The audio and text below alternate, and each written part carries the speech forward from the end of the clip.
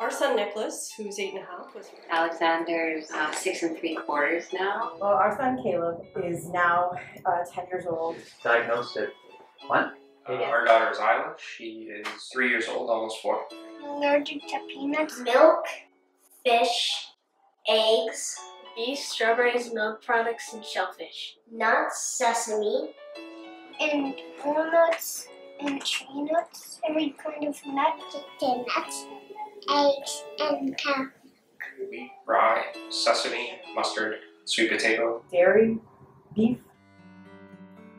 He's had several anaphylactic reactions. You know, like the worst mother ever to leave her kid in anaphylaxis not knowing it was going to happen or was happening, and had to sit there waiting for him in the emergency room. It's so pervasive for every aspect of life. If I have a face cream and it's got dairy in it, I can't snuggle up with him after I've put it on.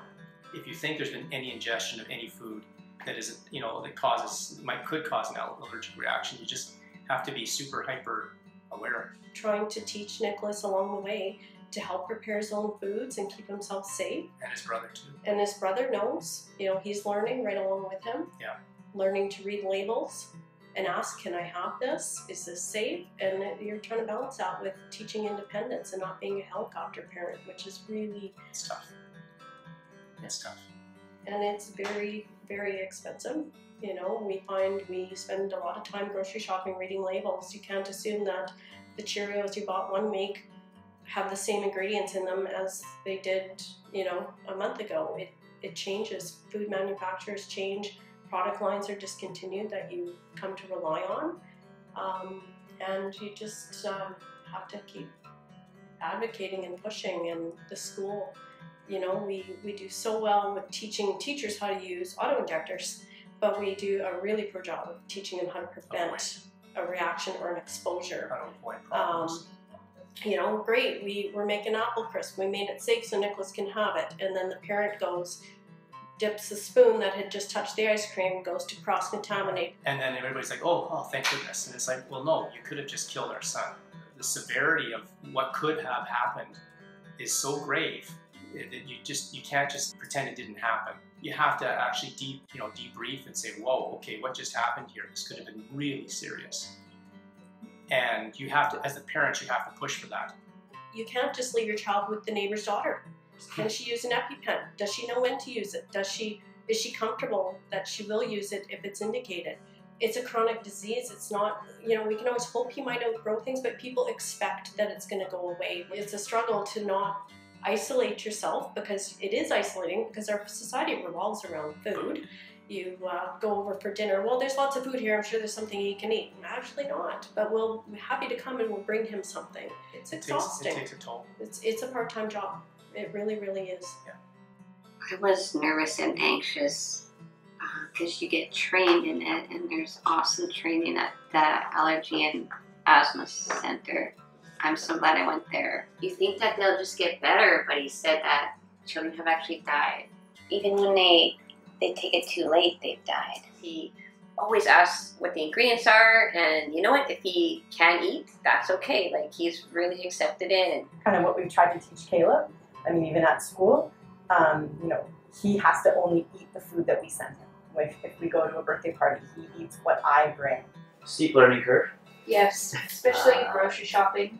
We are very lucky that we have friends whose child also has pretty much the same allergies. So we learned a lot from them, and they told us where to get things and the brands and different stores. Because there's so few things that you can buy. But we eat really healthy now. Like, that's one positive thing. It's lots of fresh food. We basically make most of our stuff ourselves. We don't go out to restaurants to eat. No. And if we would go, Bring our own food. our own food. The hardest part, I'd say, was educating your parents. Yeah. Grandparents. It's different educating other people that aren't experiencing it every day. There's still mistakes that happen. It's just constant. And I know that coming up when she goes to school, that will be another challenge. And even just birthday parties that will come up. Yeah, or when she goes to them, there's going to be cake and we'll bring our own. Or food and we'll bring our own. To me, that's very sad because there's things that she's going to miss out on or not be able to fully be able to participate in. You don't want your child to be excluded. Even at schools, there's hot lunch dates where they get pizza or Subway lunch. Well, we can't do that. You gotta give parents notice, like don't just drop off cookies and muffins, because for parents like us, we have to deal with the backlash when she comes home and saying she couldn't have it. Where if we have some notice, we can send a special treat with her, and then she's part of it, right? So. It's our life, and sometimes it makes me really angry and really upset. Or we'll go to Subway or make a special pizza instead. So, but with all that, there's extra prep, right?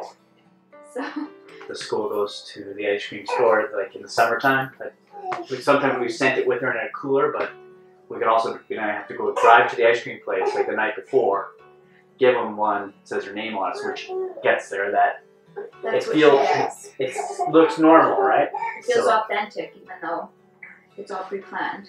Yeah. But you don't want them missing out. The last 3 years of my life are just a complete blur. I can't remember anything because that first year for us was hell. Like, it was awful. I think she was diagnosed with, God, how many foods? Venus guy's 12. I have all the appointments here, and when you have a kid that's allergic to multiple foods, you can't buy, sauces. You have to make everything yourself, and so you need to know kind of what you're able to work with. It's expensive. It's very expensive. Grocery shopping takes a very long time. She eats a pretty clean diet, but anything we do buy, everything has to be read just to make sure that nothing's been missed. I do buy some like cow's milk, yogurts or cheeses that are all individually packaged just for my son to take for his lunches, but that stuff is in a big Rubbermaid container on the top of the fridge so that Isla has no access to it. And it probably took us a good maybe year and a half or so of dealing with all of these allergies in order to feel comfortable enough that we would be able to have that in the house. Going back to work stress and daycare stress. And we have an almost 4-year-old at the time too. Yes. It was awful. I'm sure anybody who's watching this knows how hard it is to actually find a daycare. Just never mind good daycare. Yeah, never mind good daycare, just random daycare. So you have all those struggles, but then you find a place and maybe it's not good. Maybe you go there and it's like, oh, this doesn't look like they can deal with the allergies. So that happens, and then you get other ones where they're not all that nice to you and they find out that you have food allergies. So you have to kind of deal with the reality that when your child is eating, they will be eating near somebody that is eating something that is potentially fatal, which is scary.